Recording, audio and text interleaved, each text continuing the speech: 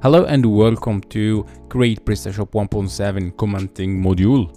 So in this course we'll be exploring step by step how to create a module that allows the users, the front-end users, to leave a command and also leave the ability to the administrator of the website whether to approve or remove a specific command.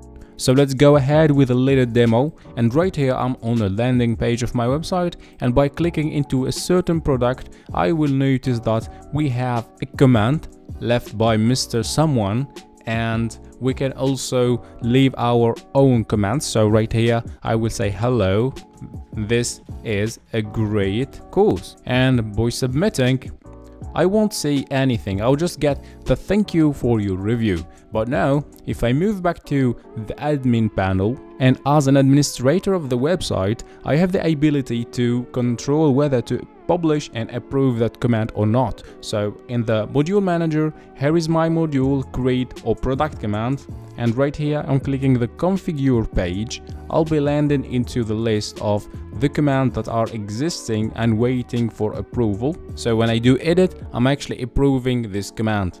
So right here, for example, our command hello, this is a great course, when we do click on edit, we will turn him into an approved command, and we could now see it on the product, the associated product to that special command. So now let me just refresh this page and we will have our command displayed correctly. And also it's possible to download all the commands into a CSV file. So by clicking on download right here, you will have a downloaded CSV that is actually located under the upload folder of your application or website, and you have all the control to define where exactly you would like to store your downloaded file. So by clicking on this file, let's just open it. I do see that I have pretty much all the information I need about a specific command and it's associated with who. So you will see also how to generate this kind of heading for our CSV file, and that will make this exported file more readable and really useful for the end user.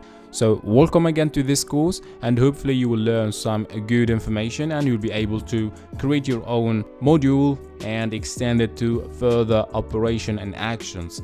So enough talking, and see you inside the episode of this course.